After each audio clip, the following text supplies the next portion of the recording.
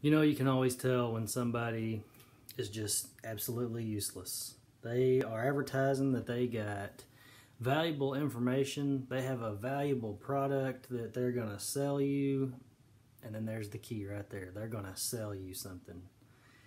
They're going to tell you how, say, the information they tell you is going to be so valuable it's just going to change their life when they tell you for $19.99 or whatever the price is. It's just retarded. That's whenever I'm instantly shut off and I'm not going to listen to you, because if you want my money, you're a scam artist. That's the bottom line to it. If somebody has information that's really beneficial for mankind, if they use it and apply it, it's going to change your life, then just give it for free. You probably didn't pay nothing for it anyway, so quit charging people, quit being scammers. On to better things. Me personally, I can't want to even share something that I think is of value unless it was of value to me first. So therefore, I won't say nothing unless it was of value to myself. Then you can decide if it was of any value or not. There really is no point in overdoing this. 99% of the people out there in the world, they're physical minded. They are their paycheck, they are their car, their truck, their khakis, their whatever it is. That's who they are. That's how they define themselves. That's how they define their status, by physical things and nothing more. Because that's all they are, is their physical mind, this world.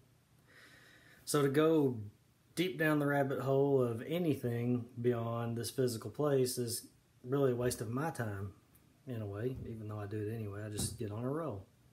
So I guess for those who can understand, that 1% of you out there, enjoy the show. It doesn't matter where in the world you are. It doesn't matter what book you read or not. They all do the same thing. In fact, they're written in such a way that they even do that job.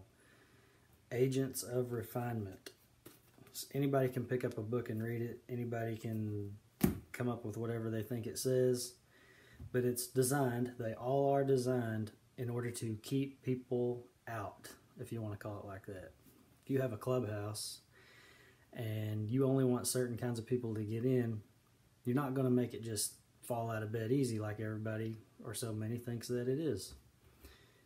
You're going to have to go through the initiations and the processes in order to become what can even walk through the door.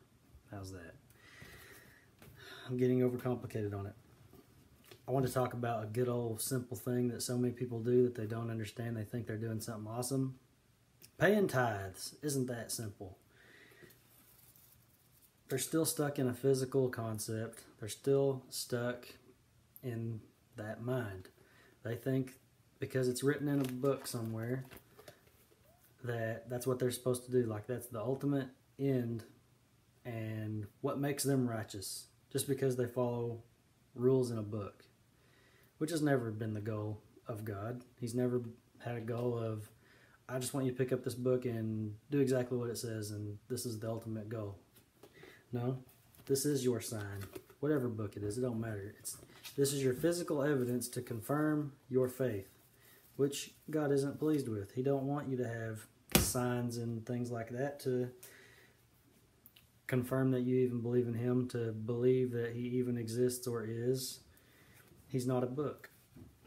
So for the tithe payers, oh man, you're doing such a good job. You're paying your money to an organization that doesn't want you to get in. It's their goal, it's their purpose. But you're going to pay them money. You're going to pay money to a guy who can read the same book, no different than you. He can talk, no different than you. But yet for some reason humans think that somebody else is just so much better than they can ever be at anything. So they stay under that and they keep paying that money. If you haven't figured it out, keep doing what you're doing. Keep paying that money. Keep paying your mafia money. What's even really sad is that it is black and white laid out in said book of how that you can't even follow this book word for word, line for line, and even please God. It's just, it lays it all out, but people just don't get it. They're like, okay, if I do this, then God likes me now.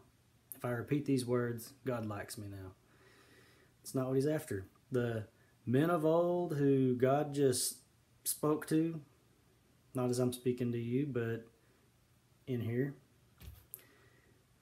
nothing's ever changed. Old Testament, New Testament, whoever, whatever.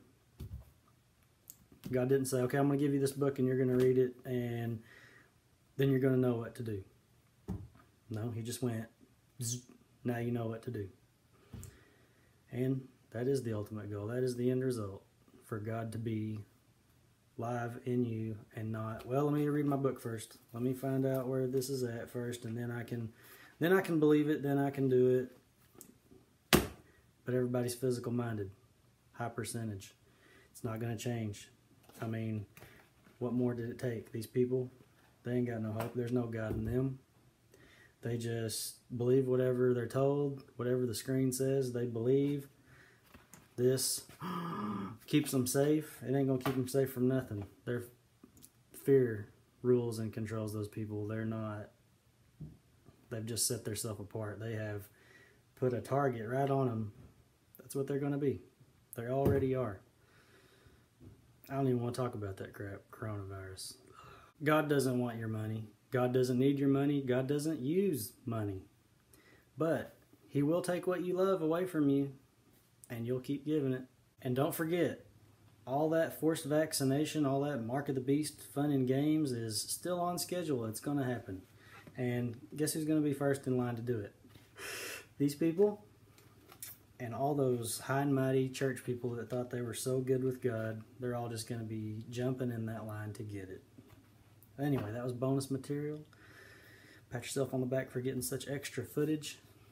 Anyway, have a good day. I'm out of here. Till next time.